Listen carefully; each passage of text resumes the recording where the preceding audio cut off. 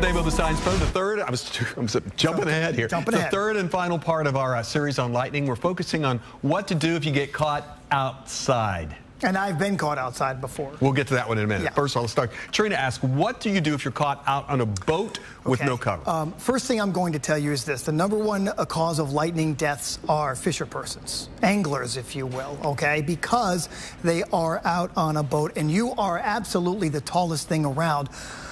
So, obviously, if you can't get back to the dock, you are miles offshore. You really can't outrun these storms because of the winds and the seas start to pick up around them, and that can cause damage to your boat.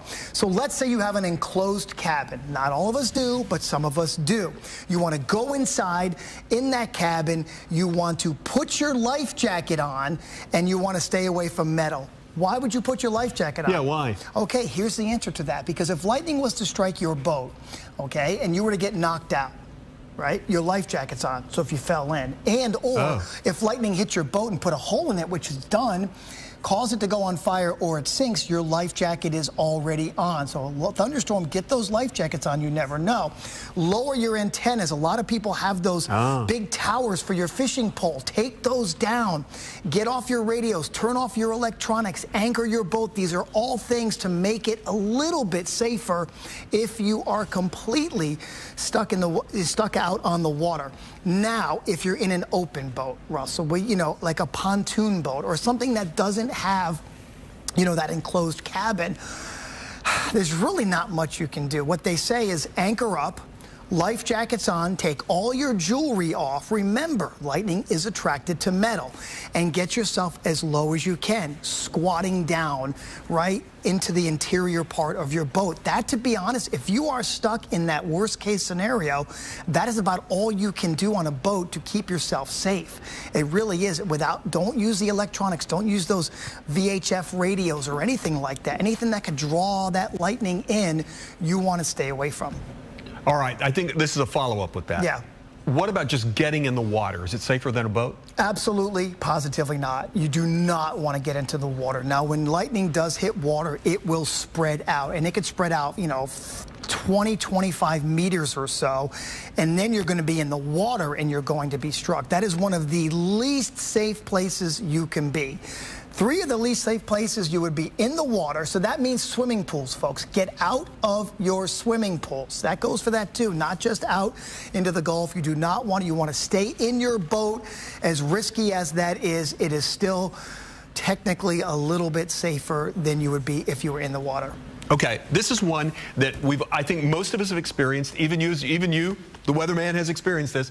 If you get stuck out and there's a storm coming, there's no shelter. Sue is asking, is it okay to lay flat on the ground? No, no. In fact, you do not want to lay flat on the ground. This happened to me. Quick story, let me tell you. I was on Bayshore one day, Russell. My fault. I thought I could get my run in before the line of thunderstorms came in. It came in faster than I thought. I'm stuck on Bayshore. I can't cross the road to get back to my car. Why? I got cars flying by at 40 to 50 miles per hour in a blinding rain. I didn't want to play Frogger with the cars. What do? This is what you do. Some scientists say yes, some scientists say no. This is what you can do. If you're out in a field, you can't get inside. You want to crouch down. Think of a baseball catcher. Can we get a wide shot in this studio? Yeah. Can we get a wide shot in this studio? Let me show you what I did. This show? I'm going to show you exactly what I did. Which camera can we do this on? Yeah, you're going to need to, I know. Okay, it's going to have to come on. Hey, can you turn it this way? Turn it this way. Turn it this way. So we should have planned this better. We apologize. No, this is what I did. So I'm on Bayshore, and I'm thinking, what do I tell the elementary school kids to do? You're stuck outside.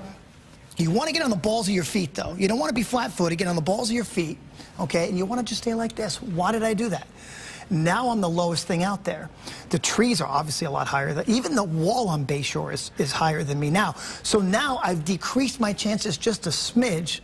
Now, if lightning does strike 10 feet away from me, it is what it is.